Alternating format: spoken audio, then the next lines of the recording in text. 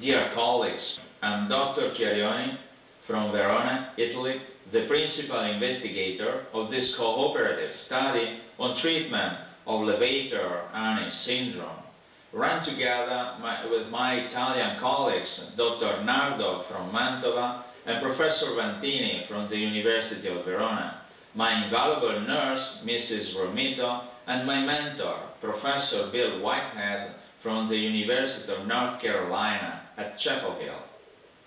Levator-Ani syndrome, LAS, is defined by chronic or recurrent episodes of rectal pain or aching lasting at least 20 minutes in the absence of structural or systemic disease explanations for these symptoms.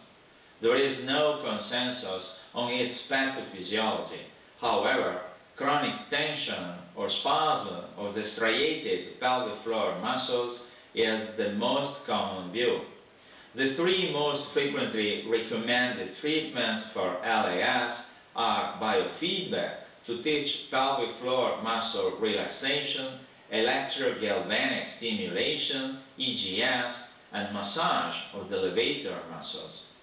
Uncontrolled trials support the efficacy of each of these, but reported rates of improvement have been highly variable.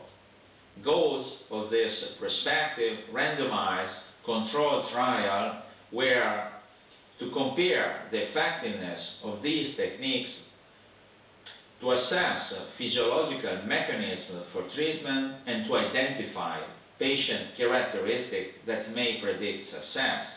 Inclusion-exclusion criteria were Rome II criteria, weekly pain, negative medical evaluation, being naive to all the investigated treatment, and no psychiatric disorder.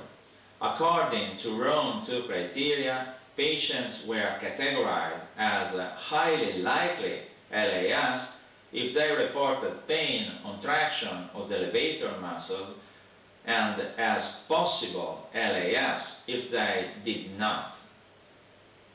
We randomized 157 patients to receive 9 sessions of counseling plus biofeedback or EGS or massage.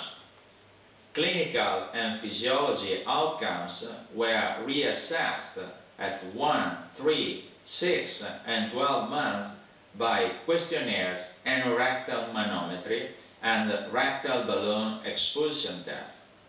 Among patients with highly likely LAS, biofeedback was significantly more effective than EGS, which was more effective than massage.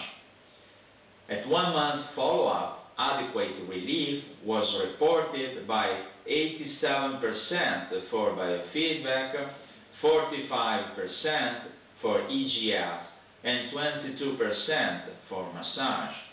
The superiority of biofeedback was supported by all the secondary outcome measurements considered, namely subjective pain improvement ratings, number of days per month with rectal pain, and visual analog scale ratings of pain. Improvements were maintained throughout follow-up. Of major relevance, patients with only a possible diagnosis of LAS did not benefit from any treatment. Biofeedback and EGS improved LAS by increasing patients' ability to relax pelvic floor muscle and evacuate a water-filled rectal balloon. Significant predictors of success were patients' inability to evacuate the balloon at baseline and levator tenderness on rectal examination. In conclusion, this study demonstrated that biofeedback is effective treatment for chronic procalgia, and EGS is somewhat effective. Only patients with tenderness on palpation of levator-ani muscles benefit. The pathophysiology of Levator-Ani syndrome is similar to that of dysynergic defecation.